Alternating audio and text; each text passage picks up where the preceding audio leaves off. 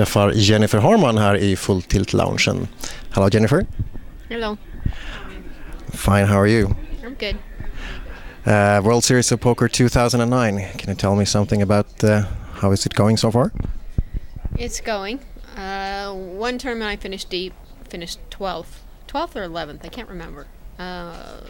So that was a hopeful tournament, but then had some bad luck at the end, and that's the way tournaments go, the way poker goes. So if you play your best, can't get upset about it. And I won my first table in the No Limit Hold'em shootout, the 5,000K, and didn't win my second table. So that's probably the easiest bracelet, because you win a table, and then you're at the final table.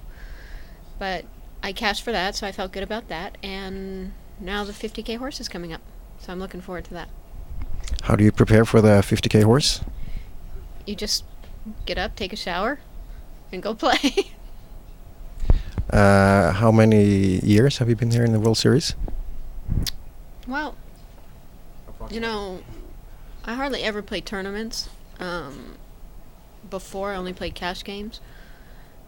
So maybe I've probably played the main event, I think 7 times. What's your best placement?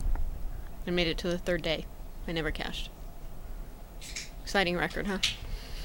But this year? Hopefully this year, you never know. I'm going to play my heart out, and everybody roots to win this one, so... How's 2009 so far, overall? How's what? 2009?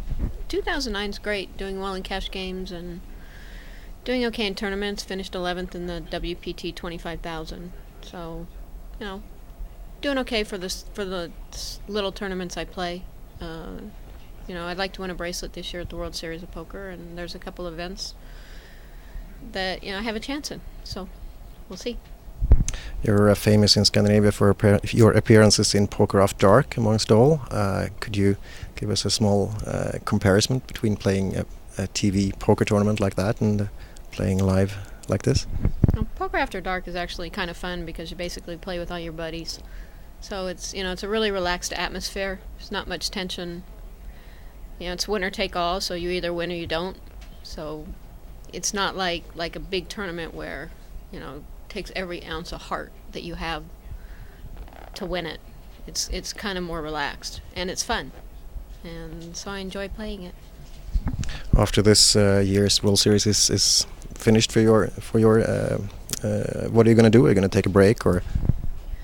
I think it's mandatory to take a break because you're playing 12-14 hours a day, so probably go on vacation for a couple weeks, and in September going to Germany with Full Tilt, and then London for the World Series of Poker Europe.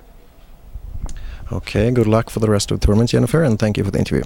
Thank you very much. Thanks. Good luck to you.